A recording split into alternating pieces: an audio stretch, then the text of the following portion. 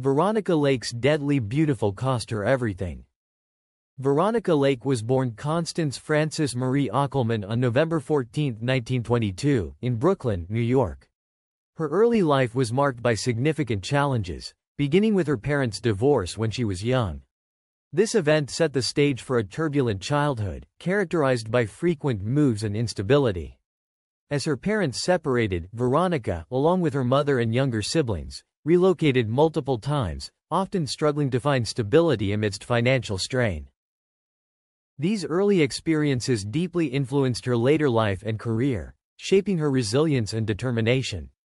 Despite the difficulties she faced during her formative years, Veronica's innate talent and striking beauty would eventually propel her into the spotlight of Hollywood's golden age, where she would leave an indelible mark on the world of cinema and fashion. Veronica Lake's journey into acting began early in her life, initially as a child model, showcasing a natural charm and photogenic quality that caught the eye of industry insiders. This early experience laid the foundation for her future career in entertainment.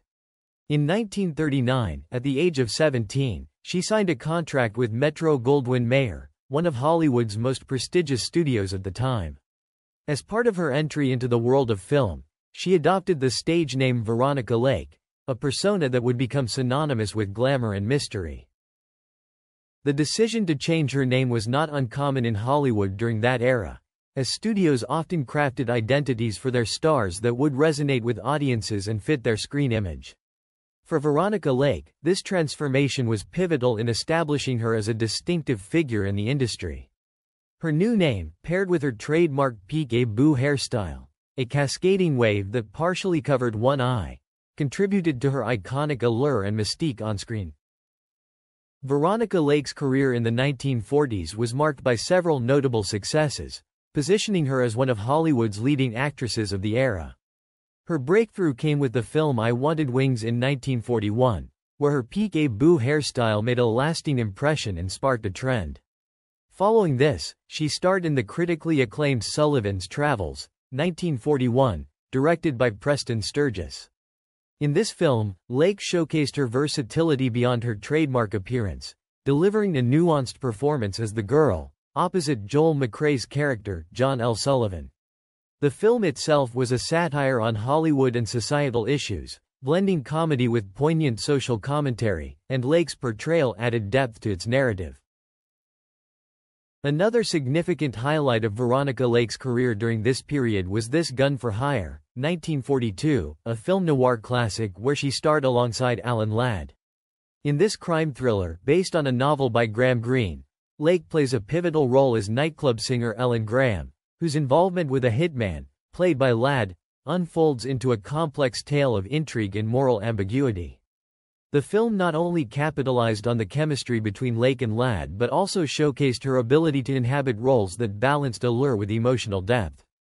Her performance in This Gun for Hire solidified her status as a leading actress in film noir, a genre that thrived during the 1940s and shaped her on-screen persona as a femme fatale.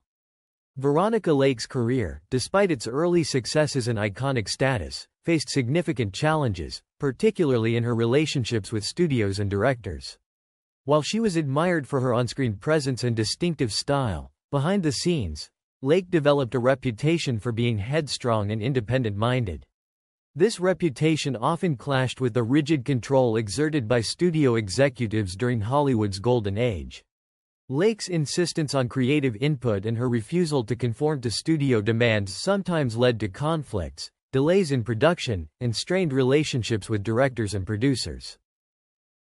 These difficulties with studios and directors were exacerbated by Lake's struggles, which began to impact her career in the late 1940s. As the decade progressed, she faced a series of personal setbacks, including divorces, health issues, and financial instability.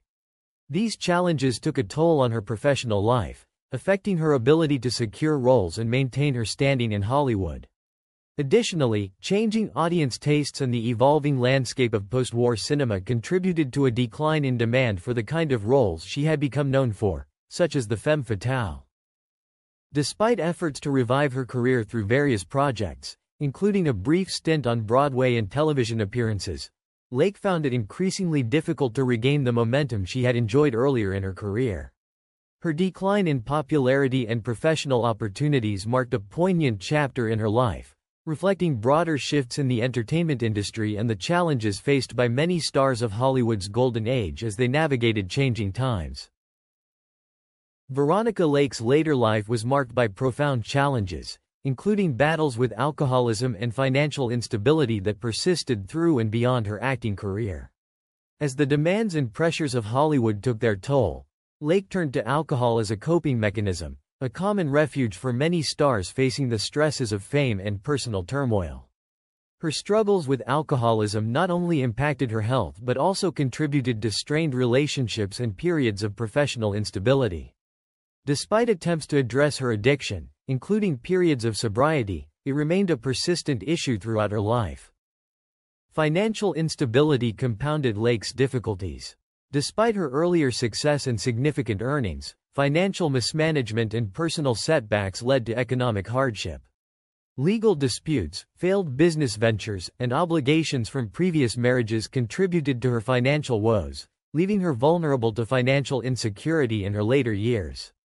These challenges were exacerbated by changing times in Hollywood, where roles for actresses of her generation became increasingly scarce, further complicating her efforts to rebuild her career and financial stability. In her later years, Veronica Lake faced homelessness and health issues, marking a stark contrast to her glamorous image on screen. Struggling to make ends meet, she lived in various places, including shelters and inexpensive apartments, highlighting the stark reality behind the facade of stardom.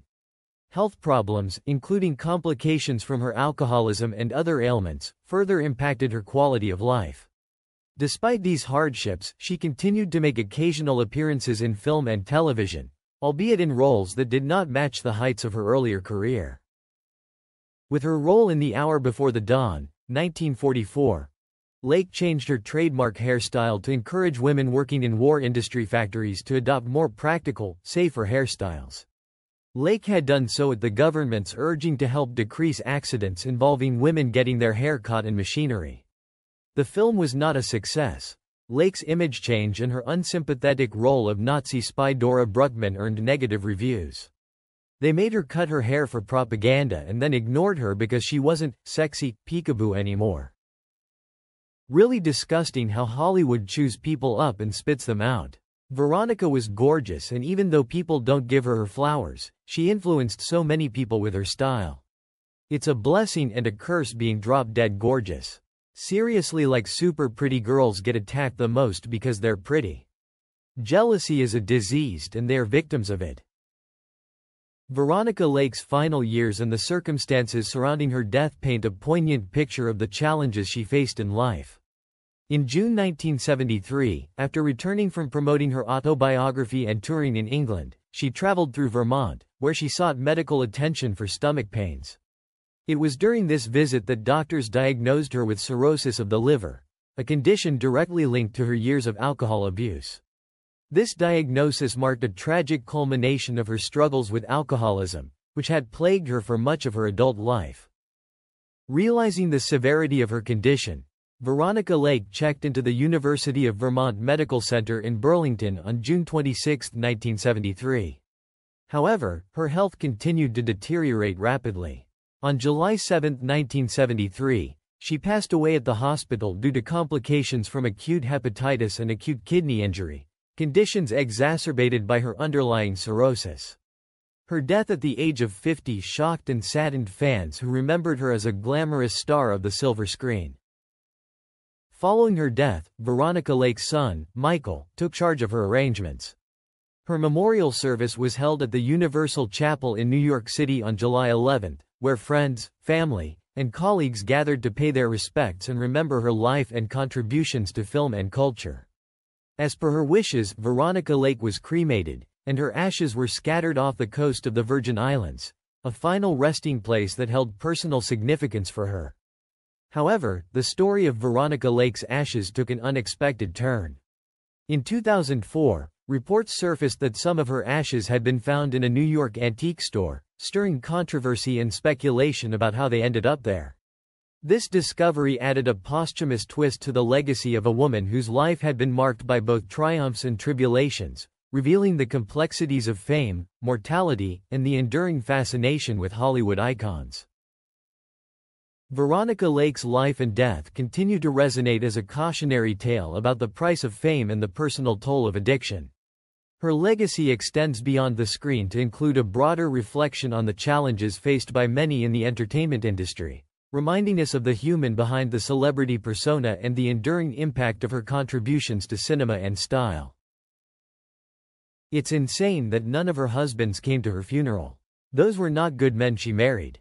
Wish she had more loved ones with her near that time. What do you think about Veronica Lake's life? Comment below, and don't forget to subscribe to the channel.